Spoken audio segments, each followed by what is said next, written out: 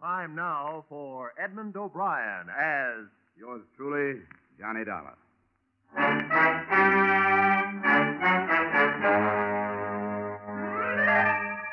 Edmund O'Brien in another of the adventures of the man with an action-packed expense account, America's fabulous freelance insurance investigator, Johnny Dollar.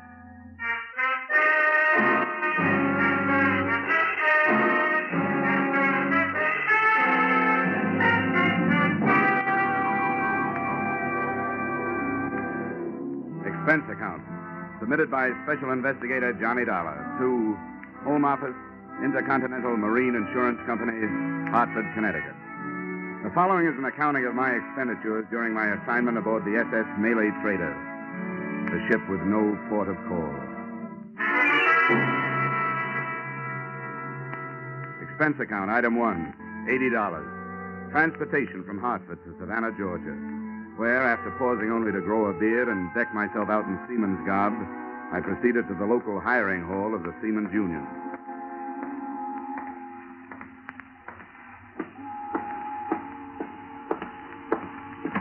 The Cape Lorenza, C2, sailors for the Panamanian line, bound for Rio de Janeiro, leaving tomorrow morning, 9 a.m. The call is for one baker, one galley boy, one carpenter, and 2 ABs. Cape Lorenza, C2. Yes, okay. All right, we'll put the call right through right away. Sam, what is it? The name is Dollar. I'm signing on the Malay Trader. Ordinary seaman, special permit. Special, huh? Well, let me see now. Oh, yeah, here it is. Insurance deck, huh? Well, I'm glad to cooperate, Dollar. Thanks. Where do I find the ship? Pier 8. The directions will all be here on your assignment slip. What's the beef? A hot cargo? Well, maybe. When I find out, you can read about it in the papers. Okay, so you're not talking. That's your business. Here's your slip. Now, the best way to get there is to follow the railroad tracks past the warehouses right across the street.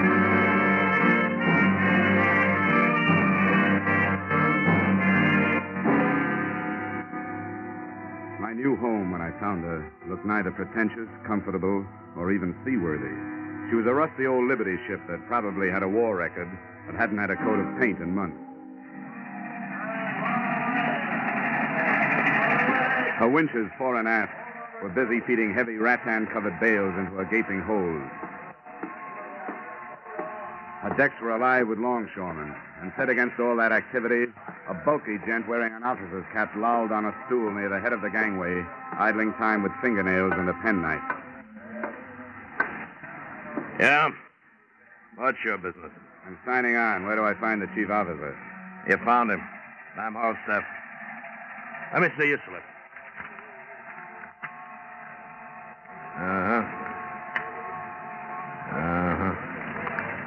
Yeah. Okay, Dollar.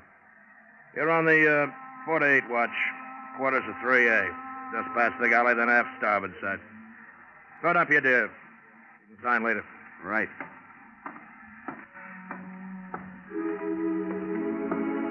So far, the spy story method seemed to be working. I was aboard the ship as a seaman, and a few seconds later, I was shaking hands with the man who shared my quarters, Al Rhoda, on a salary for 4 years as Intercontinental's marine investigator.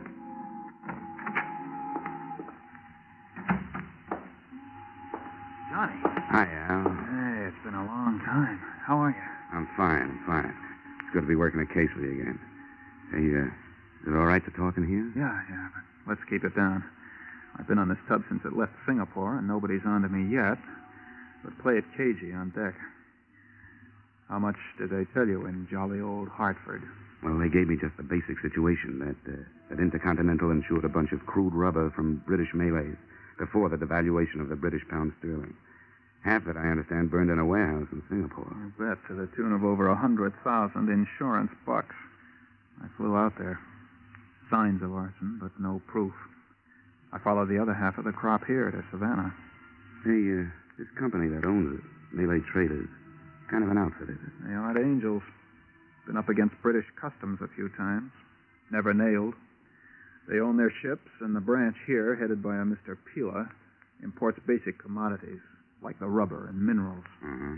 Well, the point is that since this crude was insured before the British pound dropped, they can bring in more loot destroying it than they can selling it. Yeah, I guess that's so. And I take it the policy covers until they do sell, huh? That's it. I thought we were getting rid of it here. They packed it away in their warehouse, but then 3 days ago they started loading it aboard again. That's why you were sent down. What's the matter, Al? Don't you think the company trusts you? I guess they figure I need help. And they're right. Where do you think we're bound, Johnny? Well, my paper's at Corpus Christi. The scuttlebutt is that Corpus is just a stop. That we clear there for Mexico, Veracruz, where arson investigation isn't what it could be. After that operation in Singapore, what else would they Hold be... it. Hold it. Hello. You in there? Yeah? All staff. Ship's articles are in the company office, corner of the warehouse. Go ashore and sign them. Yeah, okay, right away. Sir? Nice try, sailor. Oh, and if you'll take a word of fatherly advice... Well, practically anything you say. Go ahead. That girl in the office, the Malayan half-caste, she's the boss's daughter. Ah, my. Ah, my. Is that for appreciation, or is it her name? Both. But save your dreams. The chief, our friend Falstaff, is as possessive as he's big. And you know something? I don't blame him.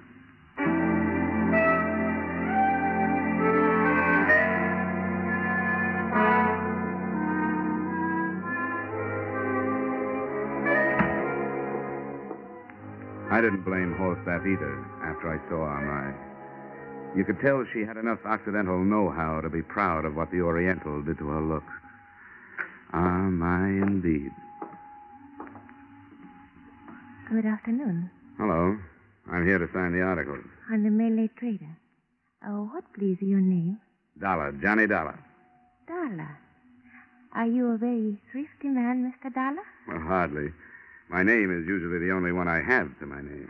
Your signature right here. I wish I was sailing with you. What? What did you say? That I wish I was sailing with you. I have begged with my father, but he will not let me go with him. Oh, your father's going with us, huh? I didn't know that. I will beg some more. Once again, please, your name right here. You have nice hands, Mr. Dollar. Nice, huh? Now, why'd you say that? I see so many hands here on my desk, so I notice them. Some are big and lumpy. Some are short, some are dirty. And in steward's department, some are clean from dishwashing, but all wrinkly. I see. Well, I'd better get back to the ship. Thanks. Thank you. We hope that conditions during your voyage will meet with your approval, and that you will accept employment with Malay traders again.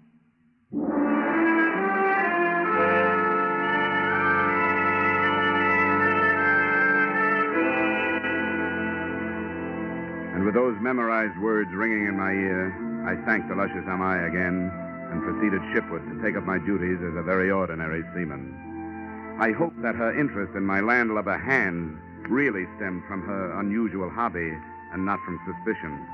And I wondered why Mr. Peeler, her father, and the local head of the suspect company had decided to go with us.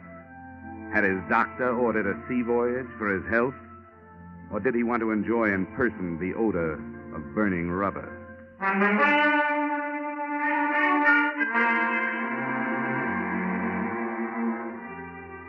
The next afternoon, the cargo had all been brought aboard. The ship was made ready for sea.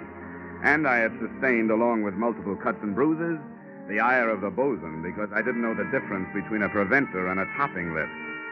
But by the time night fell and the Malay trader was plunging down the Atlantic coast, I knew one thing. The sailor's life is not for me.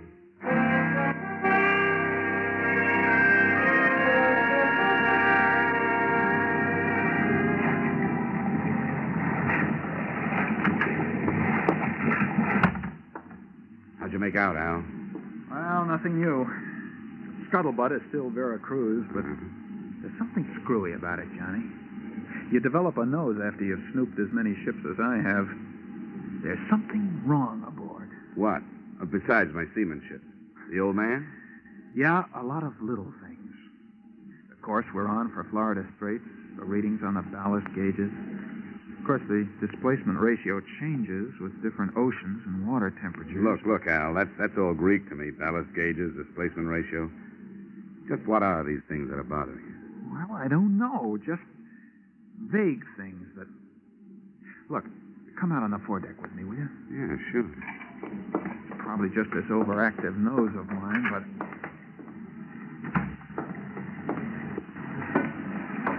I want to get a look in one of these holes.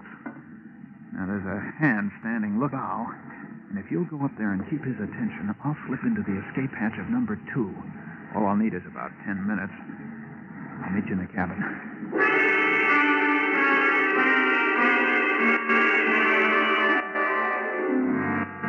I made small talk with the lookout for 10 minutes, then started back towards the cabin. Suddenly, I heard a scuffle behind me. Hey, Al, is that you? Then I heard someone running, and I started after the disappearing figure. But I didn't get very far. I stumbled over Al Roda's body by the open hatch, and there was a stab wound in the back of his neck, just at the top of the spine. It was small enough to have been left there by a penknife. I didn't report to the chief's mate or the captain. I went over both their heads, and I pounded on the door of the owner, Mr. Peeler. Mr. Peeler? Yes. One moment. What is this? What does this mean? There's been a killing down on deck. What do you say? Killing? My watchmate, Al Roda.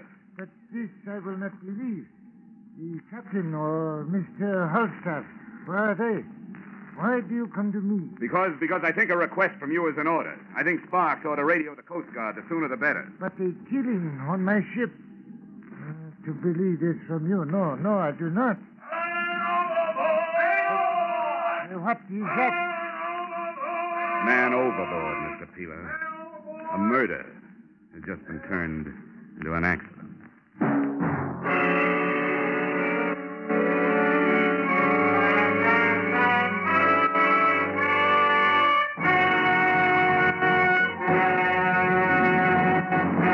In just a moment, we return to the second act of Johnny Dollar. But first, Kitty Callan will join Vaughn Monroe's caravan along most of these same CBS stations this Saturday night. And on the CBS Gene Autry Show, the King of the Cowboys will bring you Ramona, When the Bloom is on the Sage, and many another Western favorites. The Vaughn Monroe Caravan and the Gene Autry Show are heard every Saturday night. Hear them tomorrow night in an hour of Top Pops and Sagebrush Symphonies. Now, with our star, Edmund O'Brien, we return to the second act of yours truly, Johnny Dollar.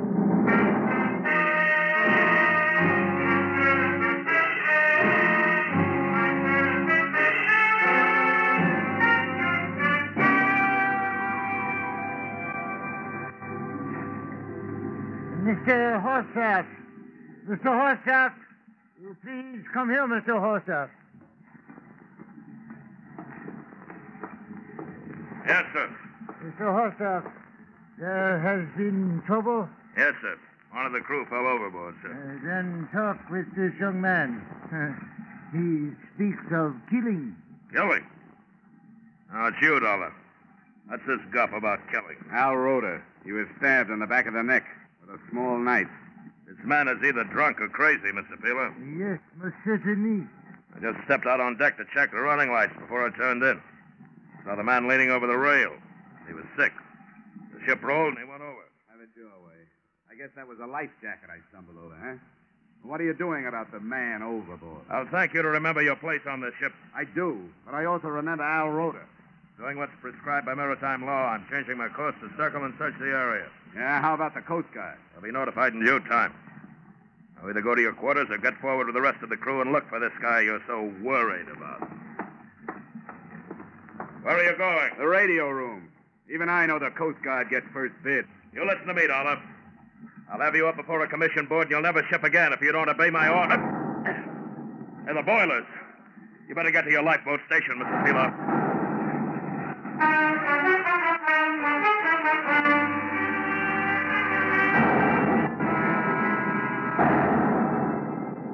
Every time an explosion lifted the Malay trader up off the water, it lifted lifted my stomach up with it. My heart must have been pounding, too, because I felt it high in my throat. And feeling that big seagoing box of steel plates and bolts shuddering under my feet, painted sweat on my forehead, and big, sticky splashes of real fear on my soul. This would be getting dead the hard way.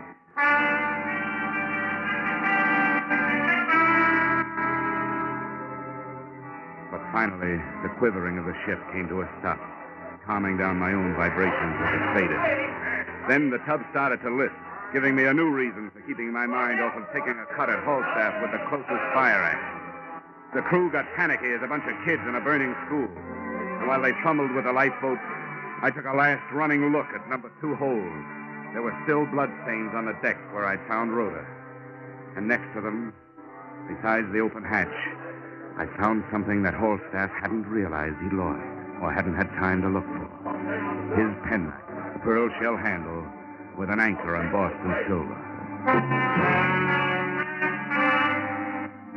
I pulled back the tarp further, moved a few of the sectional hatch covers, and got a look into the hold. There was enough light to see the cargo, and enough smoke curled out to tell me the explosion had not been in the boilers. Yeah, I had a fine case, except it was going down under my feet, and I'd end up with everything but proof.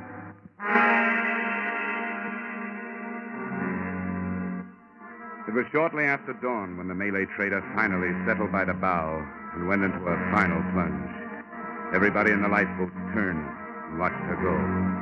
The water quieted over her, and the only traces left were the hatch covers I'd pulled loose.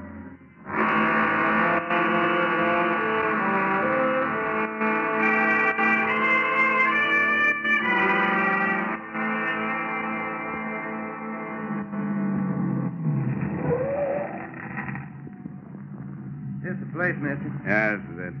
That'll be, 280. Yeah, here you are. Keep it. Oh, thanks.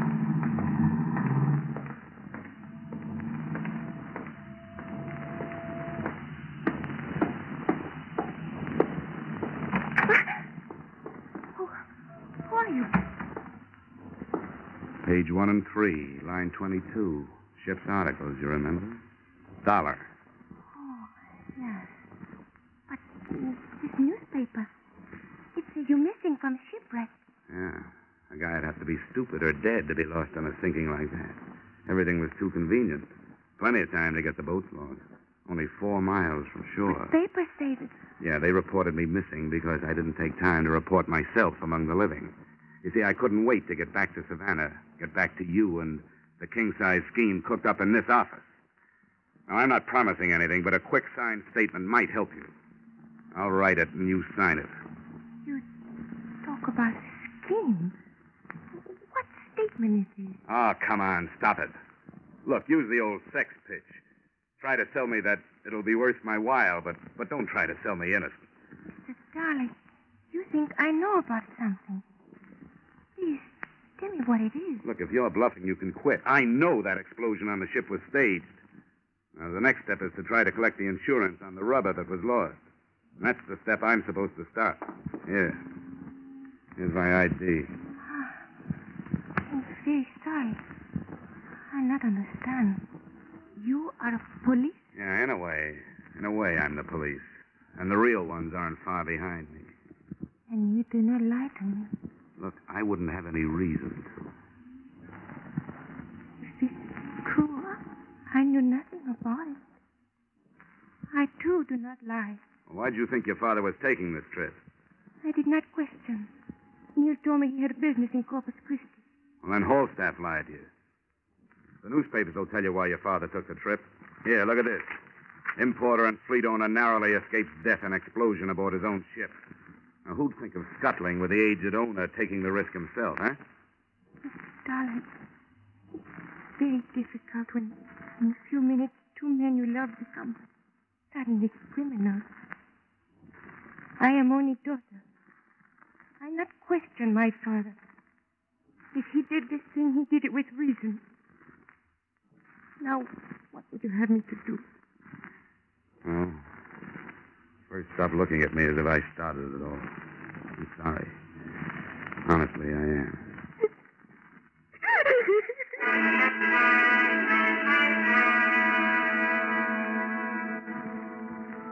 clear to me now that she wasn't lying. To hide my embarrassment, I read through the newspaper accounts of the sinking again while she recovered herself. There were air photographs of the huge oil slick the sinking ship had left on the surface, the only reminder now that the hatch covers had drifted away. The lack of wreckage was mentioned in the stories, and I remembered Al Rhoda worrying about ballast and displacement. I looked up the number of a local chemist, and I made a phone call.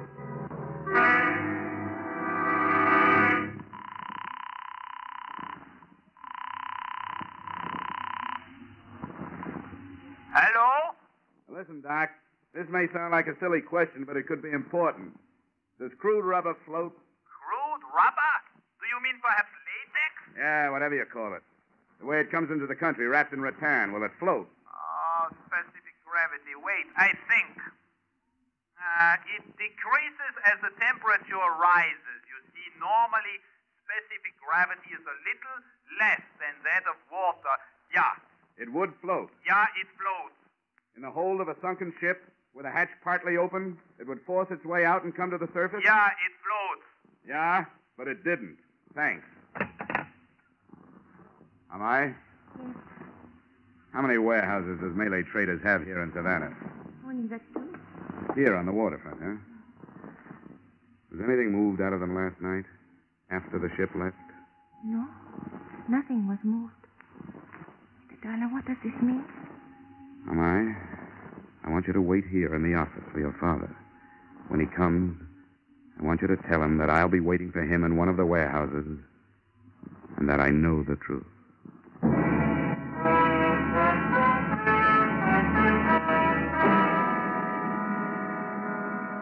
The Malay Trader warehouses were closed for the day, but my foot in a window opened them. Both were stacked high with imported goods, and I picked my way through everything from lychee nuts to ivory back scratchers.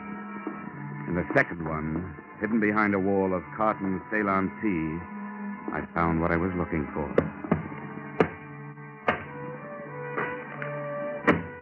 They were unlabeled wood crates. I opened one, and the resilient mass inside was crude rubber, still on dry land and still insured. All right, Dollar, hold it. Hold what, Holstaff? There's nothing left to hold. What do you mean by that? That for me, everything is finished, wound up. Time for the law. Unless you can make another switch with that rubber before they get here. You mean that rubber in the crate? Yeah. Been here for over a year. Ah, come on, let's not waste time. You and Pila and I know there wasn't any rubber in number 2 hold. You saved it to sell after you got paid off for losing it. But I'll let the experts prove it. What experts? Oh, they got all kinds. You know, one group is going to nail you for murder. That's very funny. That's very funny. So is a penknife a funny murder weapon. But I found one on the Malay Trader on the deck near number 2 hold. So you've got a penknife, huh? Yeah. With a pearl handle and a silver anchor on it. You know, I guess at least 100 seamen would testify under oath that it's yours. I know I will. I only wish I could be 15 people when you hit the courtroom.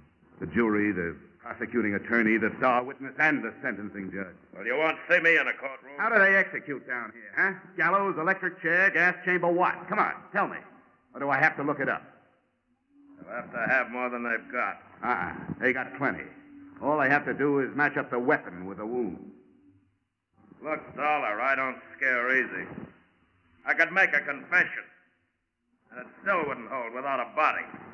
What do you mean without a body? They gotta have a body.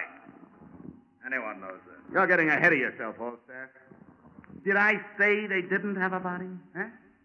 Do you think those Coast Guard helicopter and blimp crews are blind? Keep going, Dollar. You think a guy who's been a Marine investigator as long as Al Rhoda had went around without figuring how to do his job even after he was dead? What are you talking about? What do you think he wore around his middle? A money belt or a life belt that would keep him afloat? You're stupid, Holstaff. Give me the knife, Dollar. It's not only a knife. It's Exhibit A, and the prosecution will want it. Give me the knife, Dollar. I'll kill you if I have to. You don't want to shoot me, Falstaff.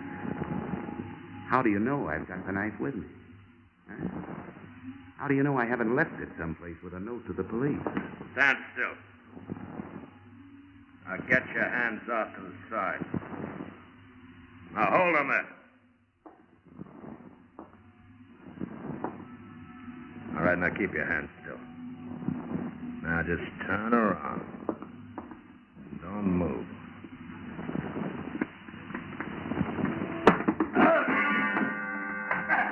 It wasn't time for Queensbury rules. He was close to me, and I used my feet. The first one landed on his shin. And the same movement, I fell forward on my hands and kicked out with both feet.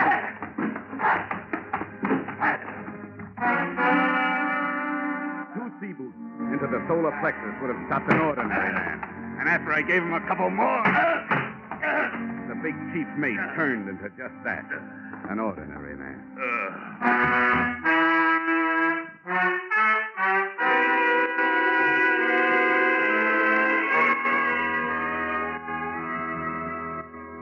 I turned Falstaff over to the police along with the murder weapon and the results of my bluff. They took it from there to a confession. Mr. Peeler was cleared of responsibility for Al Roda's murder, but is now being held on conspiracy to defraud. I hope since the policy on the remaining cargo of rubber can now be canceled, Intercontinental is minimizing the monetary loss in Singapore. To you, the loss is a little more than $100,000 and an operative. I have lost a friend.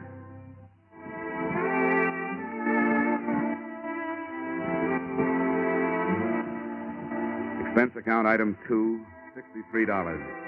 Getting my foot on a bar and my chin off my chest while waiting for a train to take me out of Savannah. Item 3, $80. Transportation Savannah to Haas.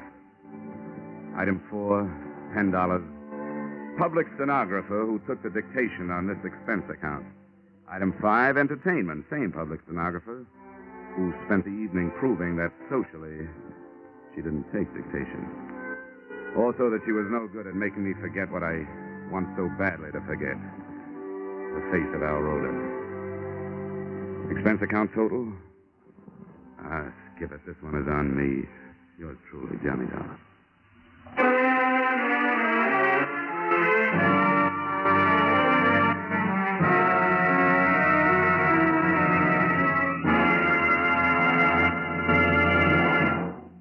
Yours truly, Johnny Dollar, stars Edmund O'Brien in the title role and is written by Paul Dudley and Gil Dowd, with music by Leith Stevens. Edmund O'Brien can currently be seen starring in Harry M. Popkins' United Artists production, D.O.A. Featured in our cast were Lillian Bayef, Barton Yarborough, William Conrad, Elliott Reed, and Robert Griffin. Yours truly, Johnny Dollar, is produced and directed by Jaime Del Valle.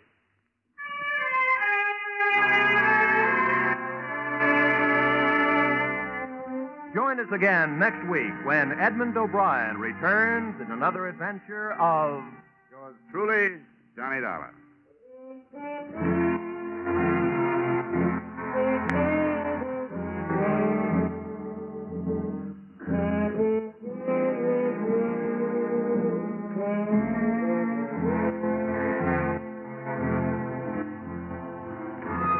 The Case of the Oblivious Angels. A true story of manhunt in Tennessee and Georgia is to be dramatized on Gangbusters this Saturday night. The story will have narration by the chief of police who directed the successful search for the bandits. So for a half hour of real adventure, as experienced by our forces combating crime, listen in this Saturday on most of these same CBS network stations to Gangbusters' story, The Case of the Oblivious Angels. This is Roy Rowan speaking.